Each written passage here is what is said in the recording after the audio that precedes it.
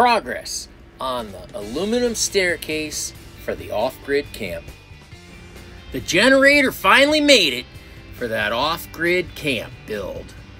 This is going to power them up nicely. It was just delivered to my shop. We'll load it on a truck and bring it out there with the last load of material. Here we're cutting the handrail spindles.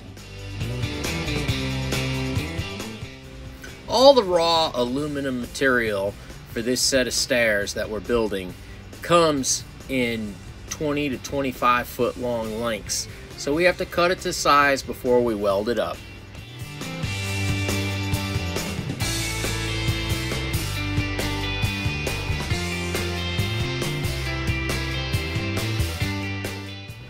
The Dominator's cutting a 31-degree angle on these spindles so they line up perfectly with the top rail.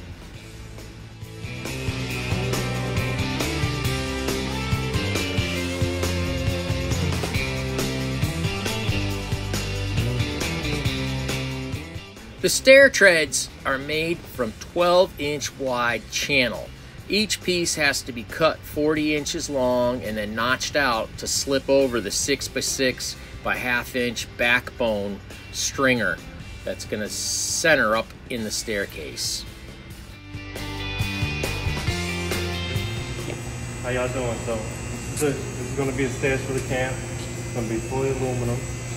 And this all started off with 25-foot pieces. This is channel.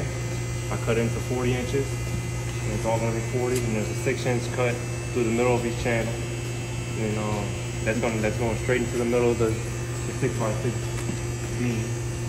And the beam is cut at an angle. And that's going to fit straight up and down as a stair. And, right now I'm on the step.